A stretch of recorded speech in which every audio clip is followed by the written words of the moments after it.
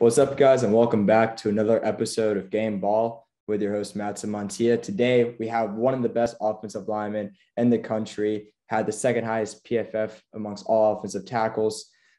He made all ACC second team, a national champion in college, a state champion in high school. Jordan McFadden, the man, the myth, the legend. How you doing, man?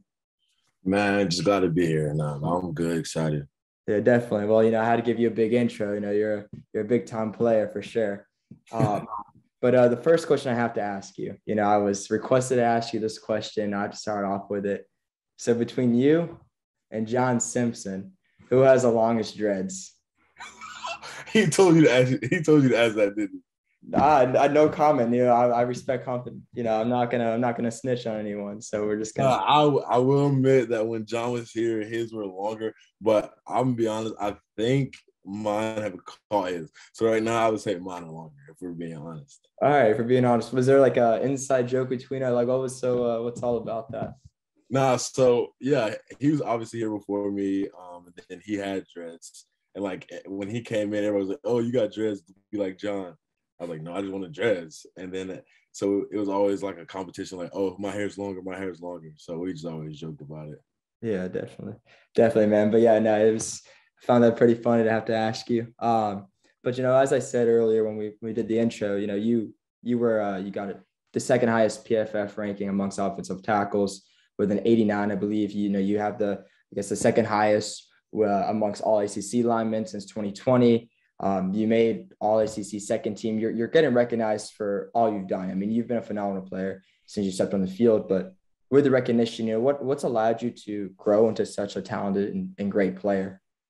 I would say just my work ethic, and then also those guys before me. Just like you mentioned, John, Tremaine. I got really close with those guys. Lived with them. So those guys really led me, showed me what it was like to study film, to do extra outside on your own, different things like that. Just putting in the work myself. A lot of people talk about it, but I think you really see who's been putting in work when it's time to play ball. So just those things, just staying true to myself, staying true to the game, and putting in the work. Yeah, for sure. And in I guess a press conference before this season in July, Matt Bachris, another lineman for Clemson, he said that something that separates you is, like you mentioned, your work ethic. You're a worker. You go out there, you do all the extra things, do everything you can. But what are those little things that you work on, and those little things that you do to help you be such a great player? Yeah, obviously, every offensive lineman wants to be as strong as possible, but what people don't really think about when it comes to offensive line is how well you can move your feet, how good your core is, your balance, different things like that.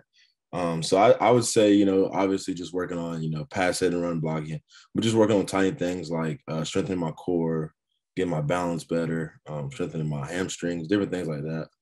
Definitely. And do you think this is something, I guess, getting stronger? Do you think you pride yourself on that because of, I don't want to say disadvantage, but most linemen are a little bit taller. You're 6'2", 6'3". So is that why you work on just trying to be as strong as you can?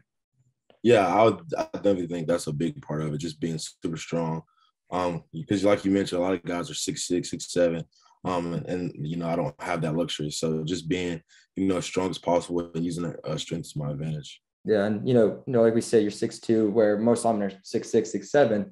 What made you become a lineman? How did you kind of get thrown into that situation where it's not like some really massively tall guy? So like, what made you become a lineman? No, I mean, growing up, I was always kind of like the bigger kid in my like group or whoever I hung out with. So like when I started playing football, I played O-line. Anyways, but just getting to high school, I was still probably the biggest kid there. So obviously just playing offensive line there. And then getting here and realizing I wasn't the biggest. And everybody was about taller than me. It was like a little discouraging. But at the end of the day, it only matters how you play. And I pride myself on, just trying to do things that other guys won't. So, coming out of high school, recruitment, you're a 3-star. A lot of good teams were calling you, looking into, and Virginia Tech, they offered you in February. I think you kind of know the question I'm going to start. I'm going to ask you eventually, but going through the rundown, Virginia offered you in February of 2017, July 4th. I mean, that's a way to celebrate the 4th of July. You committed to a college, you committed to Virginia Tech. Then August rolled around. Clemson, you went to Dorman. You're that South Carolina kid. Clemson offers you. Whoa, that's something crazy. That's a big thing right there. And then in December, you ended up decommitting from Virginia Tech and then committed the same day to Clemson. But what was that whole process like for you? Was it like, I guess, a hard decision? Was it a heart versus your head decision? Like, just walk me through everything with that. For sure. So obviously Virginia Tech had offered me, and from a moment I kind of stepped on campus, I had loved it there. I was really close with Coach Fuente, Coach Vice. I definitely thought like, hey, Clemson offered. This is where I'm going. Like I'm going to Virginia Tech. I'm sold. And then out of nowhere, Clemson calls me, offers me. And at a certain point in my recruitment, I kind of was like, man, if Clemson didn't offer me, this would be such an easier decision. Like I wouldn't have to worry about making a decision. I would just be fine, relaxed, and chilling. But the more I talked to my family, the more I thought about it, of how special of a place Clemson is, because I grew up a Clemson fan, watching all the games, different things like that. So that decision came harder and harder, and I literally did not know what to do. And then just, seeing, obviously Brandon Thomas, who played here, went to my high school, and just seeing all the guys from my high school who has success at Clemson, and then just being close to home made that decision, easier. And then, at the end of the day, I decided to go to Clemson, and I can honestly say it's the best decision that I've made. I've had so much fun here, I've made relationships, won a lot of big games. So, I'm definitely happy with my decision. Yeah. So you said, Clemson, you grew up a Clemson guy. That was your team. You said if they didn't offer you, for example, it'd make the decision a lot easier. So, hypotheticals, if they offered you before the 4th of July, before you committed to Virginia Tech, do you think you would have committed to Clemson right then and there, like a lot earlier? Is that like? Yeah, well, I 100%. If Clemson would have offered me, I probably would have thought about it for a while. But at the end of the day, like I knew, like once they offered me, I probably would have been going there, honestly. Yeah. So they offered in August, you committed in December. Well, I mean, as you said, it was a hard decision. You had those relationships built with all the coaches at Virginia Tech, maybe even some of the players. But why'd you like, I guess, wait it out a little bit longer than, that's like a 3-4 month period? Yeah. Like I said, I really did not know what I wanted to do. And then it got to a certain point where I was like, I felt like I was so close with Virginia Tech that, I was kind of letting them down in a way. Mm-hmm. But at the end of the day, I had to think that I'm doing this for me, and I'm the one who's going to have to live with this decision. And honestly, like to see what Clemson had done before I even got there, like winning a national championship and dominating the ACC, I was like, I can't turn something like that down. And, that decision worked out for me. Yeah, definitely. There's something in these hills. I think it definitely worked out. First year here, they went on to win a national championship. So maybe you brought back that good luck, that mojo. But during the recruitment process, one of your main recruiters was your O-line coach, or former O-line coach, Robbie Caldwell. He's known you for, he's coached you for 4 years. He recruited you, so that's maybe in the 5th year that you've known him. He stepped down as Clemson's O-line coach, as everyone knows. But what was that relationship like with him? What was he like as a person, as a recruiter, a coach, just in general? Yeah, I love Coach Caldwell to death. He's a great man. He's very transparent, and that's one thing that I do like about him. He's very honest with where you are playing. He's, very honest with just about anything. And then the love that he has for his players off the football field, it's like second to none. I know that he'll do anything for us. There's been days, we haven't seen eye to eye, or there might have been a little argument or something like that, but at the end of the day, I knew that Coach Caldwell had my back. And then, he has so much wisdom because he's been coaching for so long. And I was just like, I'm grateful that I was able to play for him. Mm-hmm. Yeah, definitely. I spoke to Colin Sadler, who was a recruit from this year, about Coach Caldwell. I mean, I'm sure he knew that Caldwell was going to be leaving before everyone else, but I didn't know that, whatever. But I asked him about him, and he told me that the thing he loved about him was that he was honest, but he was like a grandfather. He was there for you. He tells you tells it straight to you. He tells you what's up with it, and I think that's really cool to see that someone like, it's like a family atmosphere. Yeah. Like Clemson always preach. And with that, what's that Clemson culture like? I mean, it's been instilled for a while, but you've been a part of it all. So what's it like? Man, it's different, and it sounds cliche, but like talking to other friends at other universities, guys talk about, what it's like there, and it doesn't compare, and even just being in recruitment and going to different schools, this is some genuine here. People truly love to play football.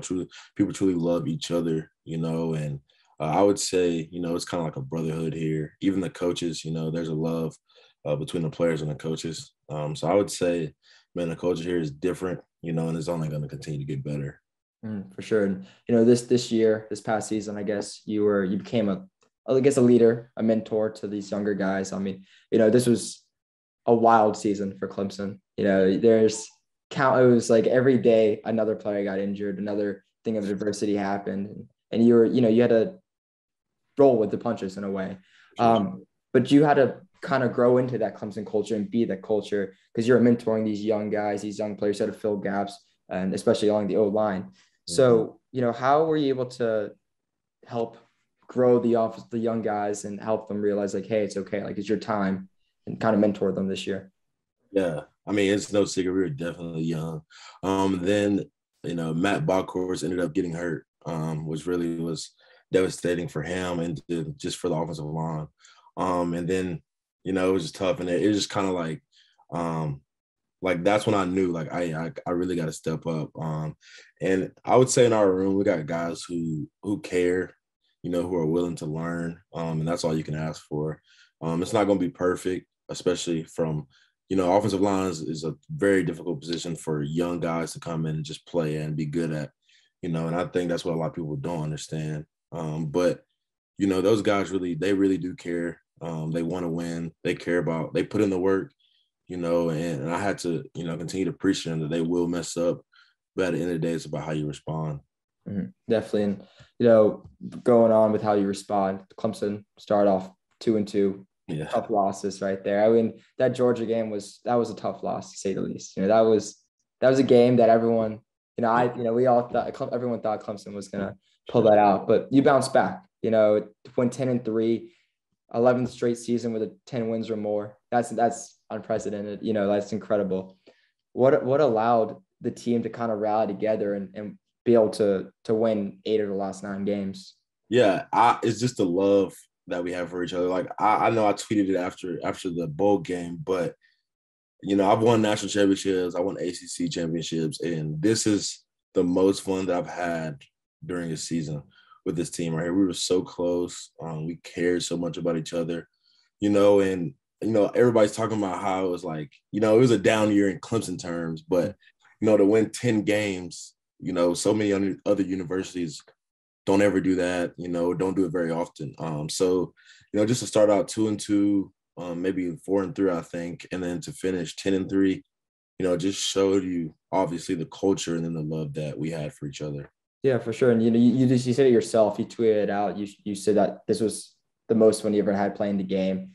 Everyone said that. I felt like Bo Collins was tweeting it out. Mario Goodrich, I remember at the press conference of the Cheez-It Bowl, he was saying like this was like the year he kind of brought it all together. It seemed like everyone just had that brotherhood, but like what made you guys enjoy this year so much? Was it the adversity? Was it just bouncing back, the people counting you out? Like what made you love this year so much? Yeah, I think it was all of it, because at the point you're 2-2, and that's not many people since I've been here have been 2-2 at Clemson, right? So that was a difficult point for the team, and I felt like around the country a lot of people turned on us, kind of doubted us, counted us out, and then at a certain point that's when we realized that all we have, is the people within the program, who and the true fans who really never turned their back on us. But we realized we had to lean on each other, lean on the values of the program, and then I was, it was really exciting to see what we had going on. A lot of people really doubted us, but it really brought everybody closer together. Offensive linemen, defensive linemen, like everybody had a bond, and everybody was excited to go to battle for each other. For sure. And, you wrapped up the year playing in the Cheez-It Bowl in Orlando against Iowa State. Was that game different in any way in terms of just preparing for it rather than the last times you guys got into, I guess, the final games of the year where there's like ACC championship playoffs? Like, what was it like preparing for the Cheez-It Bowl in Orlando, Yeah. First of all, the Cheez-It Bowl was amazing. It was super fun. But, I even thought like, hey, we're not going to the playoffs. Like their mindset is going to be different. But, yeah, I think Coach Sweeney, he even said it, like our bowl practice were some of the best practices that we've had in a while. Like, no matter if it was a Cheez It Bowl, the national championship, like we were excited to practice. We got after it. We weren't out there long, but, we got a lot of quality reps done and different things like that. So I would say the mindset, didn't matter. We were excited to prove people wrong. We had just lost Coach Venables, Coach Elliott. So, everybody was really doubting us then. So, we just wanted to show everybody that this program is bigger than, a couple of people. Then, yeah, I would say the mindset within the team was really like uplifting. Yeah, for sure. And there were some crazy moments in that game, like the pick six that Mario had. That was Yeah, I don't even know what was going on when we saw that. But what was at the end of the game, at the end of the season, like at that very moment where you guys won the game, went to the locker room, what was like the whole emotions like, where it was like, we got the 10 wins, we won the game, and everyone doubted us. Like, what was it like? Were all the emotions flowing in for everyone? No, it was like pure joy. Like honestly, like we usually, like obviously we dance after every win. But usually we play 2 or 3 songs and we're done. We literally dance, play like 7 songs. And like it was just like to see Coach Streeter and Coach Goodwin get those wins. It was truly, just joy. Because I think the whole offseason we preached just finish. And that game right there was just, we finished that game. We finished the season well. And I think, everybody kind of reflected in the locker room about like how much they're going to miss his team and how fun it was. But at the end of the day, everybody just had joy. Yeah, definitely. It was funny. So I was at the Cheez It Bowl. I had to go and cover it for something, and I was sitting in the press conference room, right, waiting for, I guess, the players to come out. It was Coach Sweeney, DJ, and Mario that all came out. But I was sitting in there, and I could hear the music playing from inside the locker room. And I remember I asked Mario, I was like, who's on Ox, right? Because I heard the first song I heard was some song by Meek Mill. Very next song was some country song. I was like, who's on Ox? Like, what was that you? Like, you won the Cheez It Bowl MVP. Like, did you get the privilege to play? And it's like, it was Coach Sweeney. It was Dabo playing it. So I mean, I thought that was very funny. I thought, it was like, man, these guys are turning up. They're having fun though. They're having fun. But is Coach Sweeney always the one on Ox? Like, what happened there? So that, not usually, but that particular game, like we had other like people on the Ox before him. So we were just like playing our music, and then so at practice on Thursdays, we always have this like song we listen to before practice. Like it's kind of like our little thing on Thursdays, and we kind of like that song just kind of like finished the season for us. Like we played it, everybody kind of sang to it, and it was just like a good finish to that day. And yeah, that was Coach Sweeney's choice right there. That was it. So if you don't mind, what was the song? If you don't mind me asking, or is it like? I don't know the exact name, but it's a great day to be alive. I'm assuming that's the name of the song. It's a great day to be alive. But we listen to it every Thursday during the season. Well, that's great to hear. Hopefully, you'll be playing a lot more and celebrating with it. So looking ahead a little bit to next year, you decided to come back. Yeah. A lot of other guys did too. KJ Henry, BT Potter, obviously Xavier Thomas. I don't know if you can speak for all of them, but you individually, like, what led to that decision? Was it you want to, like, why'd you decide to come back? Yeah, obviously, I definitely have dreams of playing professional ball. And that dream will come true for me, by the grace of God. But it wasn't meant to be. Like, I don't think it was meant for, like, I don't think it was in God's plans for me to leave, so I felt like that I needed one more year. And I honestly, towards the middle of the season, like there was a part of me that wanted to come back anyway, just to be with those guys again. And, just to have KJ, BT, XT back, I think that we all have some unfinished business, like everybody, like obviously last year we finished well, we won 10 games, but I think that's not our standard, obviously, and I think that we have some unfinished business. We got some things that we want to handle. So, I'm excited for, what's to come. Yeah, no, it's definitely going to be an exciting season. It's reminding me a lot of the the year when, Christian Wilkins, Dexter Yeah. Lawrence, all of them, they came back. I'm sure you're hearing that a lot too. I think a lot of people are saying that, but I think it might be a special year. What's the goal? What's the goal? Is it to just win every week? What's the goal? Yeah, just win. Obviously, we want to win every game, but play our best game each and every week. And ultimately, I feel like if we play our best game and get better each and every week, I think we will like the results. I mean, obviously, everybody wants to win a national championship. There's so many factors that go into that. But just getting better each and every week is all I can ask for this.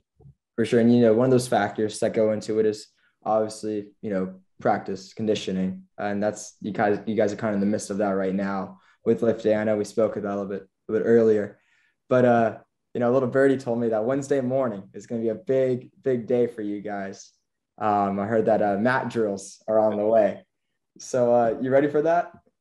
I don't ever think that you can be ready for mat drills. I think you just show up and it happens.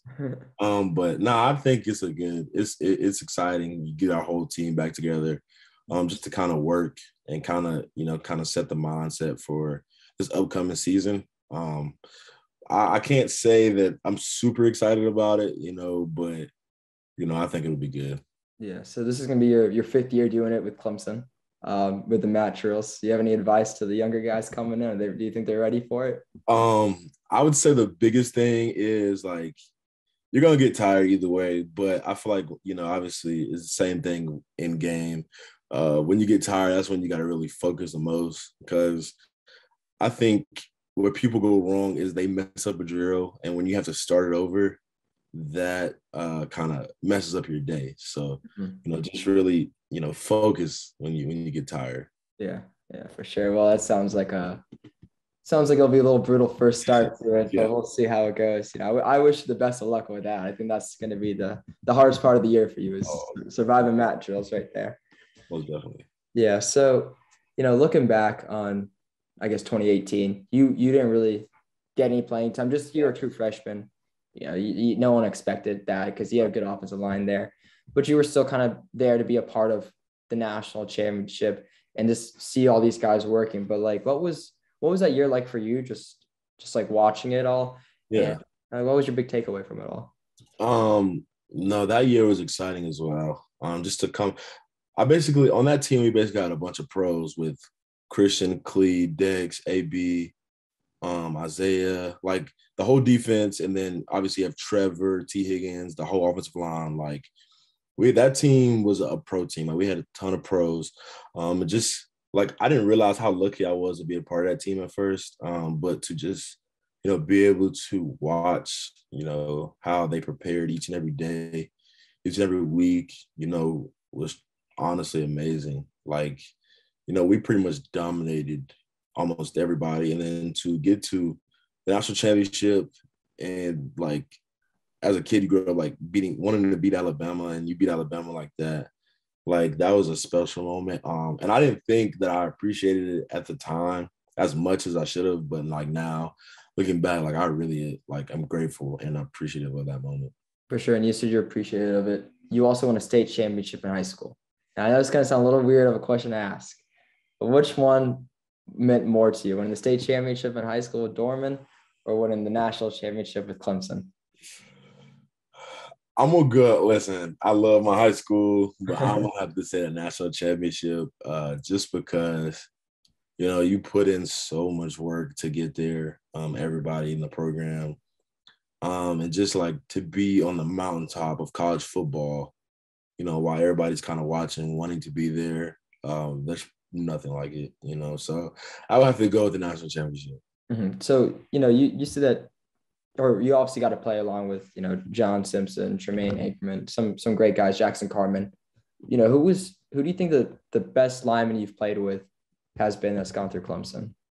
If you don't, you could play the card. Oh, they're all great. You don't, it's up to you. I'm not gonna be the one upset with you. I'm not one of those guys, but yeah. Who do you think the best one was? I don't think I can answer that question. Because John and Tremaine are like my older brothers. And then Jackson is like one of my brothers as well. So I'm just gonna say it's between those three. and I won't answer between All right. between. Yeah, we'll see. We'll flip a coin or something. I don't know. Um, Moving on from that, though, you do go against the best defensive linemen in Yeah. college. I mean, obviously in the games, but like you go against the best defensive linemen in practice. Right now you have Brian Breezy, Miles Murphy, KJXT. You mentioned there was Dexter Lawrence. I don't know if you're actually having to block them in practice as a freshman, because that would be a disaster. But that'd just be like, well, that'd be crazy to go into. But who do you think like the hardest one you've had to practice against was? So my freshman year, like I obviously redshirted, so I was on the scout team, and then obviously I was going against Cleveland most of the time, so like that was a challenge itself, and I think that also really helped me get better. So Cleve was definitely really really good, like he's definitely up there, but I don't want to take it away from any of those guys. But all I know is one time I was trying to block Dexter, and he literally took one arm and like threw me, like 2 feet across the field. And after that moment, I just never wanted that again. But that's a tough question as well because I go against like Miles is pretty much on my side 24/7. So I go against him pretty much 85-90% of the time. So we definitely have our battles, and he's a special player. So I don't know if I can answer that question either because KJ Henry's my roommate, Miles is my roommate. So I don't know if I can, answer those questions. Yeah. I apologize. All those guys are special players and they will play on Sunday. All right. Well, I guess that's a good enough question right there. But you mentioned Dexter Lawrence. He basically threw you right there. But what was that moment? Did anyone like say anything, or did the coaches say anything to you? Like, what was that? I mean, they didn't really say anything because I mean, I'm assuming they've seen that before from, but Dexter's like one of the biggest people I've seen like ever, like 6'5", 6'6", 3, how much ever, and just like pretty much rock solid. Like, there's not much fat on that man, honestly. So like, he's one of the biggest people I've like ever seen on the football field. Yeah, yeah. And now he's playing for the Giants, playing on Sundays, like everyone else on that D line. Yeah. But you got to play with Trevor Lawrence, like you mentioned, and he's generational talent, number one pick for the Jags, obviously. But what was it? What was like, I guess, the moment for you when you like were like, this guy is like, was there ever a moment when you saw him in practice and like this guy's legit, like he's an incredible talent, or was there anything that just made you like your jaw drop and be like, whoa, like I've never seen a quarterback do that before? Yeah. Obviously growing up, like watching the Taj Boys and then being able to see Deshaun Watson, and then Trevor comes in, like, he just came in doing the same things basically. So, that time for me, like he made a throw to Hunter Renfrow against Georgia Tech for a touchdown. In that moment, I was like, yeah, that's crazy. Like he's that guy. And then like obviously how good he is. Like he's Trevor Lawrence. But I know like probably a couple months ago, I was with some of the guys and we were watching highlight videos.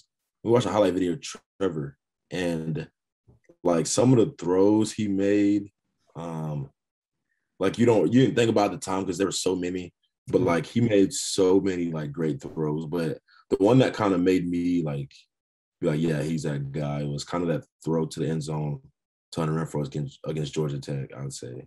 You also played with Travis Etienne, another phenomenal player, running back, also in the Jags. With Travis, you got to block for him. Like, what was it like playing with Travis Etienne?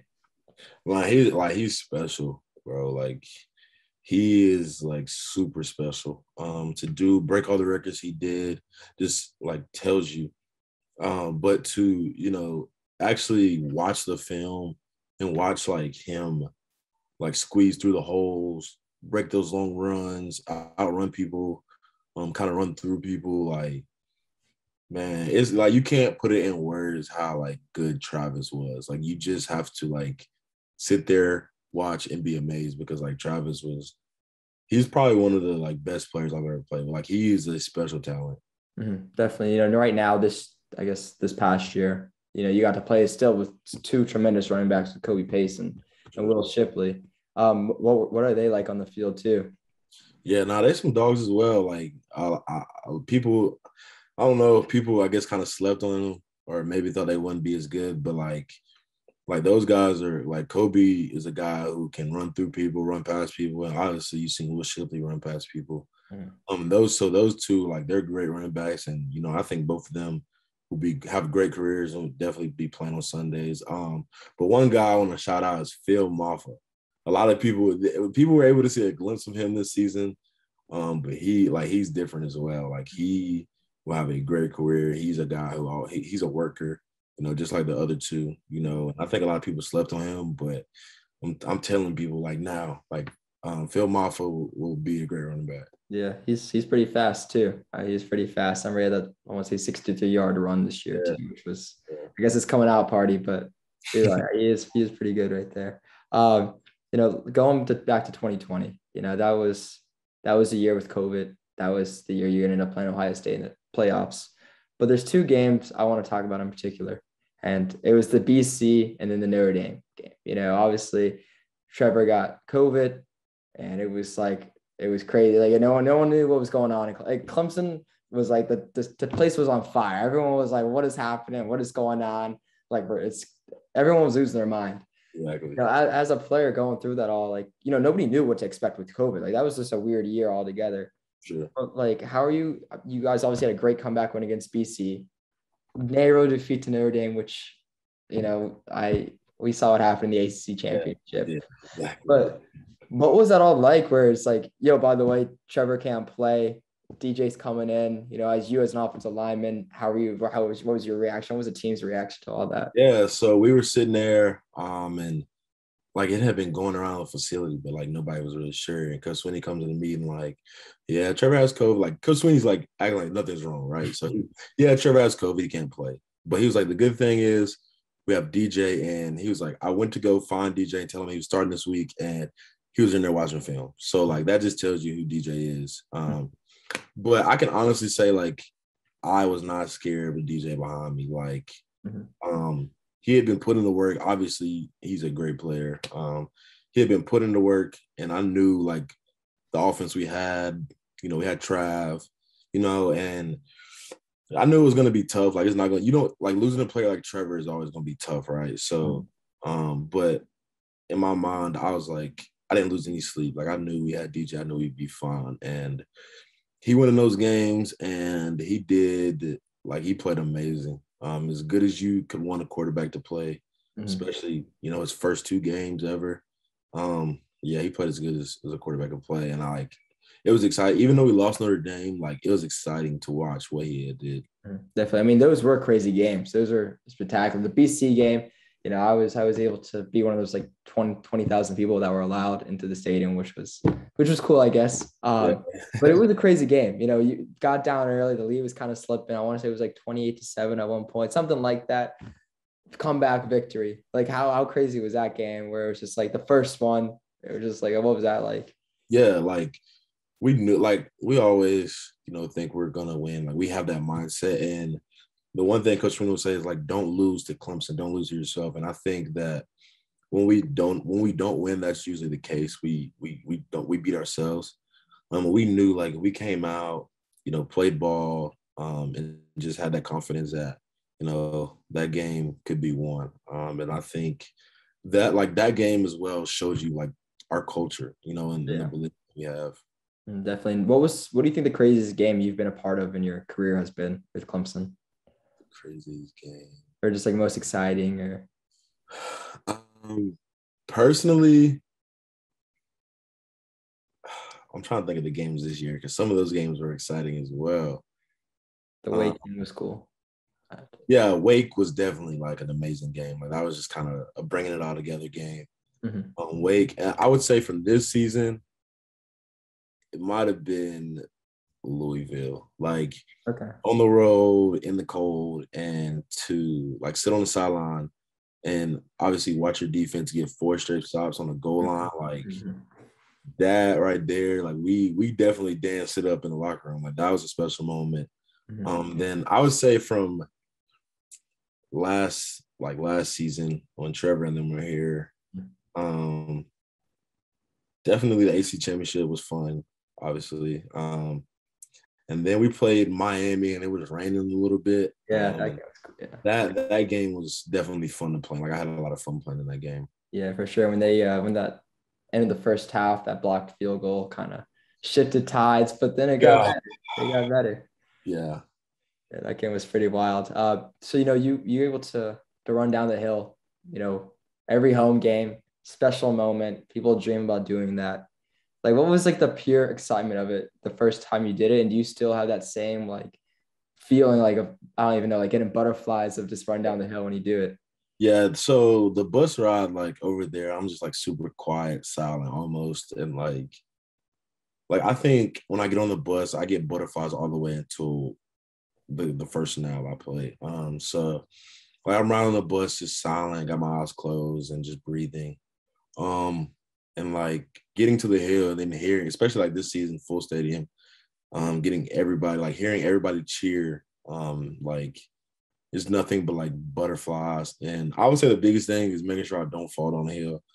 Cause I don't seen people fall and it's not pretty. But yeah, no, it's just a special feeling. I'm glad that I'm able to experience it, and it's something that I do not take for granted, because, so many people would like to do it.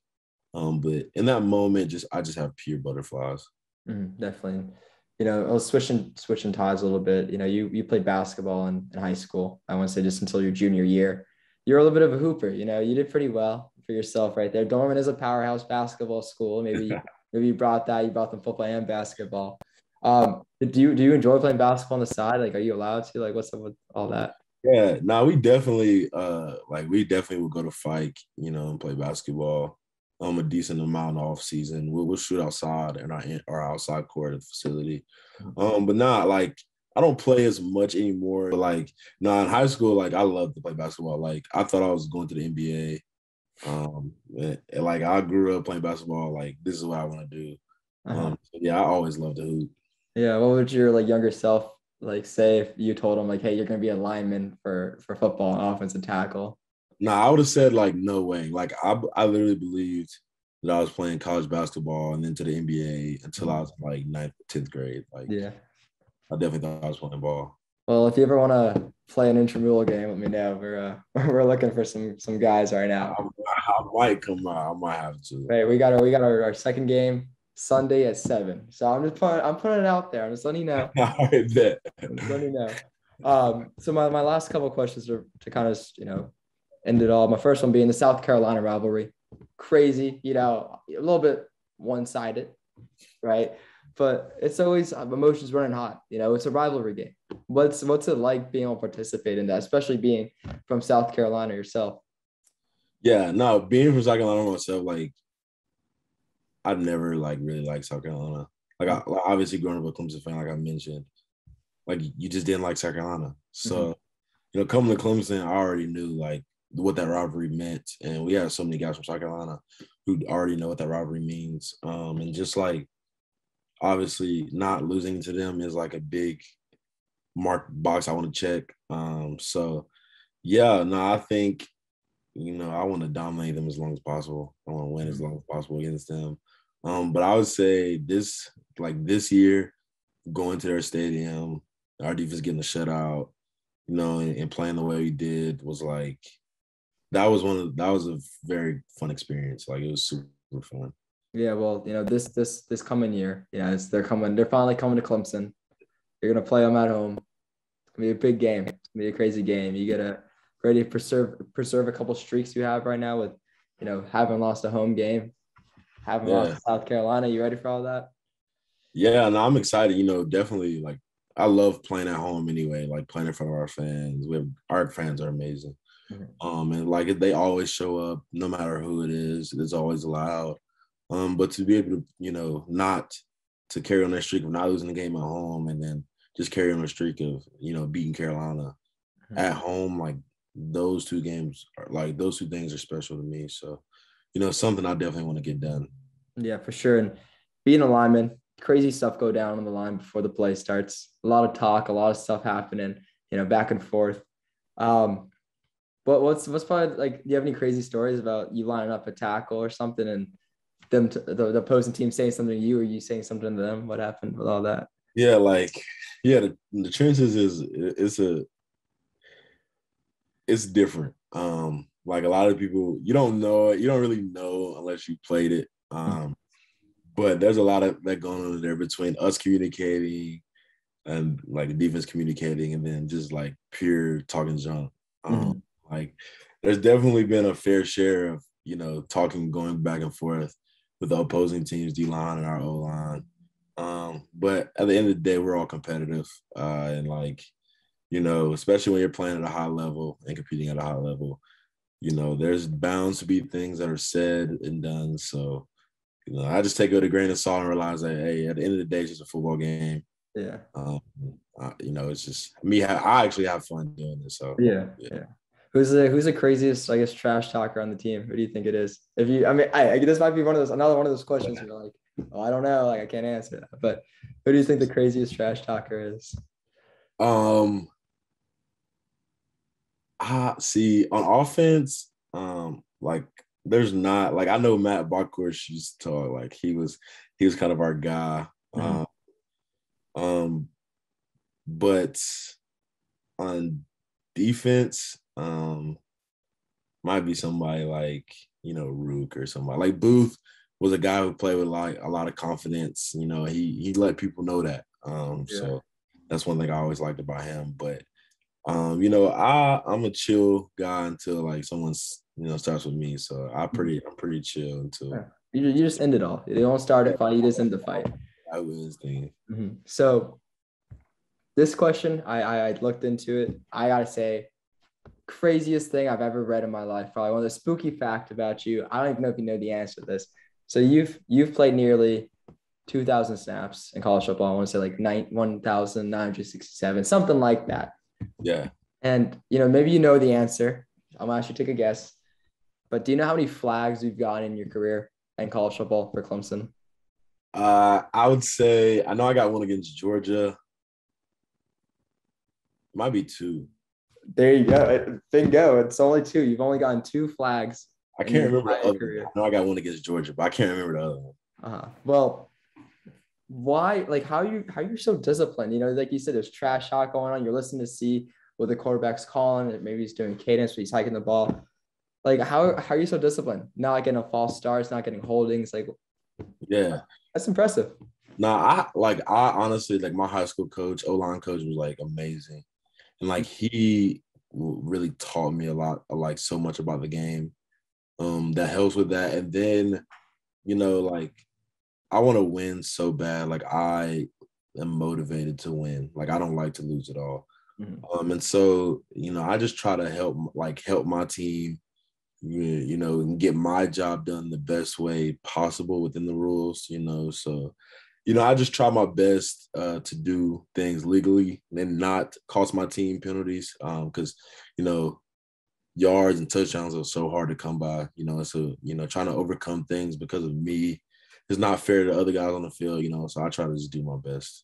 Yeah, definitely. What happened in that Georgia game? Was there like I anything think I like jumped off sides. Like I think it was like a 3rd and long, and they brought their speed rushers in. I think I was trying to get an early start, and I think I moved early.